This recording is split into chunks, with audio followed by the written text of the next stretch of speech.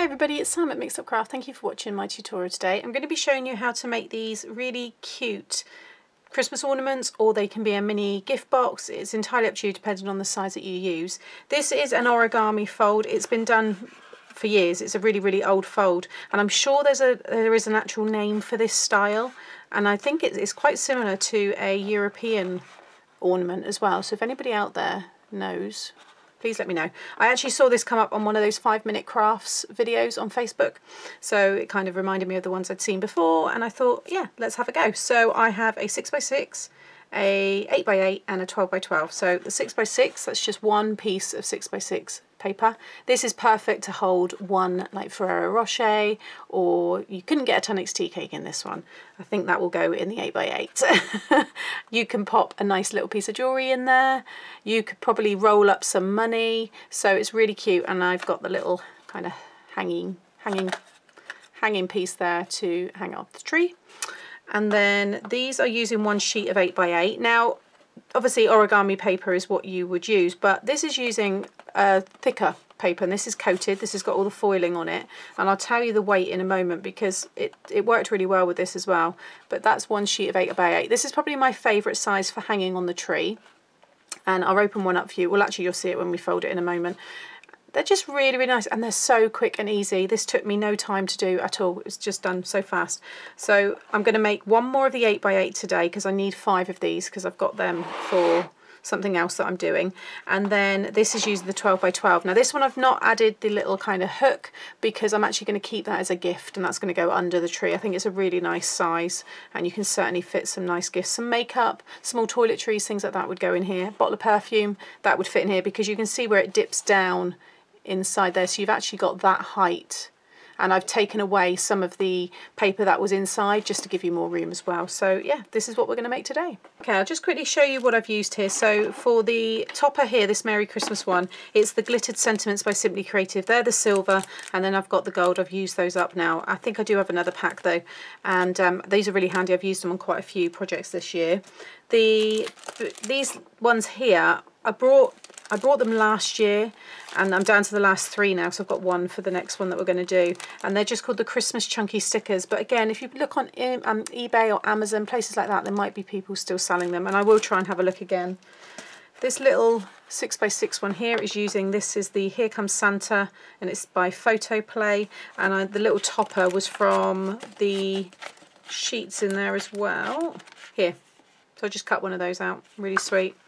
This one, I use Twilight Wishes, so you can make it in 6x6, but I use the 12x12 sheet to get that lovely large one. And then the one that I'm using for the tutorial and that I've used for all of those 8x8 ones are the White Christmas. It's a beautiful, if you love white and gold and silver, then this is going to be one for you, and it's got hints of grey through there as well. So this is what we're using. So I've already taken out this star one because I haven't used this one yet. So all you need is a sheet of any square size equal-sided paper. So I've used all the standard paper pad sizes, 6x6, 8x8 and 12x12, but you can do any sizes in between that as long as they're equal sides, and I've just got my topper there as well. So the weight of this here, this is 200 GSM, and I've found that you still get a really nice result. You can see there, it looks lovely.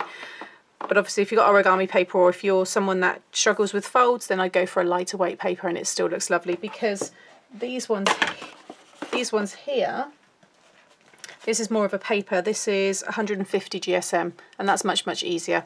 Okay, so just have a little look at your paper pads and then you can decide. So all you want to do is some really simple folding. So you're going to first of all fold it in half. I guess the key with this and with any origami fold is that you do get all of your lines and everything, you know, perfectly lined up. So one fold completely in half, then rotate and in half again. Okay, so now you should have 4 equal squares. Then you're going to now pop it on the diagonal, and you're going to fold in half that way. Just make sure that your points all line up. And again, I like to just burnish it, especially using a cardstock. And then rotate it and fold across the other side. Okay, so now you should have 4 segments on this half and 4 segments on that half. Okay, Next, what you want to do is you're going to work on every corner. So with this corner first, you want to bring in this corner and line up this straight edge with the fold through the middle there. Okay, so I'm just going to bring it across and just fold that up just so you can make sure that you keep everything all lined up, like so. Again, just give it a burnish.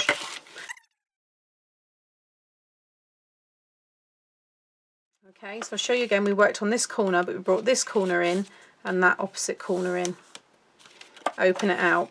And then what I would say is to make sure that you don't, you know, because sometimes it can be a little bit difficult to see the folds, is put a little cross just in pencil at the one that you've done. So this one here, we've folded both pieces in on that corner, so that one is finished. Now I'm going to rotate and I'm going to bring this corner over to the centre here. Again, just like to bring the fold up just so I can see, and just line all that up, and then bring that one across. Now this corner's got those folds on it, so I'm going to put another little cross. Rotate, now you're working on this corner, bring the next one over. Again, just bring that one across. Like so. So now I've done that one. And then this other corner, just bring down the two opposites again. So you're just working with angles, just want to make sure your points are all neat. Okay, and that's it. That is all that you need to do. So now along every straight side you'll see that you have this kind of shape. You'll have that fold, and that's what we want to focus on. So that one, come to the next straight side and push it in, so you've got that, and you'll see the sides start to come in. Next straight piece, it's that center line there, that's what you want to kind of work on, bring that up, and then this last one, bring that up. Okay, and you can see now when we bring it all together, you have your shape. And you want to make sure that the four sides here, the center line is in, so it is folded inwards, so it creates a valley. Okay, so the folds there that form that cross should be a valley fold. The rest then will become mountains. Okay, you can see that really cool shape that you get. Then what I'm going to do is I wanted to cut away this bulk, because it does, you know, mean otherwise you can't fit something so big in. It's up to you how much you cut away, but I wouldn't say don't. You want to make sure you keep 1/2 inch from that score line. Okay, this fold here, you want to come in about 1/2 inch. So I'm just going to follow it to that fold there, and again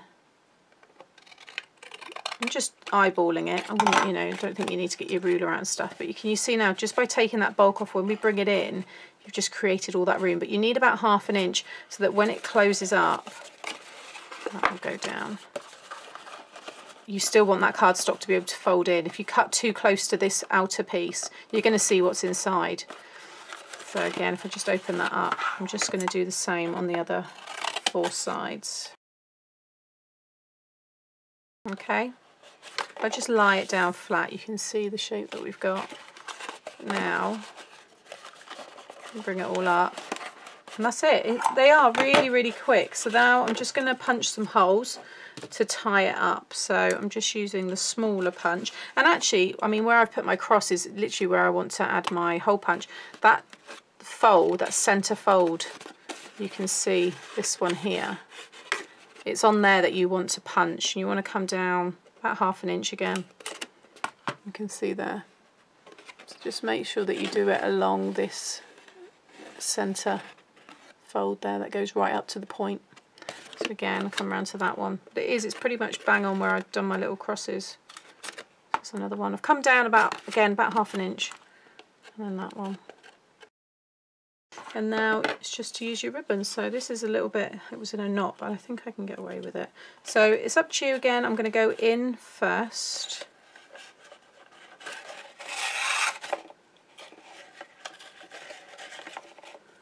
And then I'm going to go out from the next one.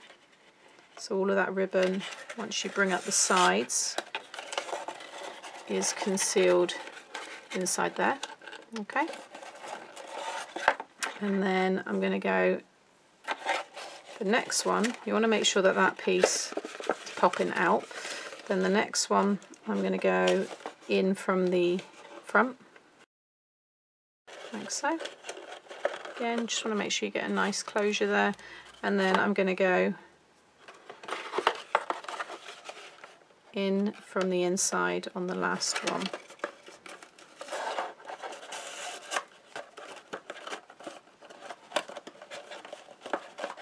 Like so. So you should now end up with two pieces that are on the outside. And then you just tie it off in a bow.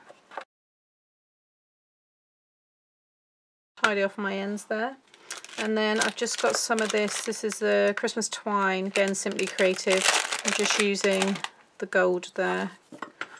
And just cut some off. And then all I've done is just thread it through the back. Grab my tweezers here. Just thread it through the back bit of ribbon.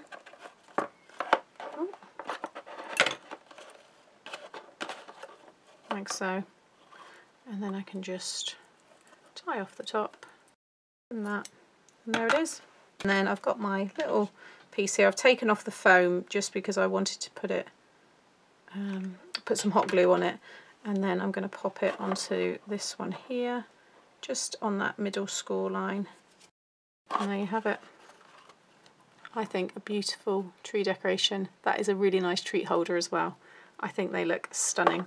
Okay, so there's all of them again. So just to give you another idea, there's your 12 by 12, which I think makes a great gift box. That's your 8 by 8. And then there's your 6 by 6. Again, if I put the 6 by 6 against the 12 by 12, it is so cute. These two definitely are great sizes for the Christmas tree. But that one, I mean, if you've got a huge Christmas tree, then yes, have that hanging near the bottom. I think it's going to look beautiful. But I'm going to keep that as a gift box. And yeah, look forward to filling it. So there you have it, my quick and easy origami tree decoration. So I hope it's inspired you. I hope you give them a go.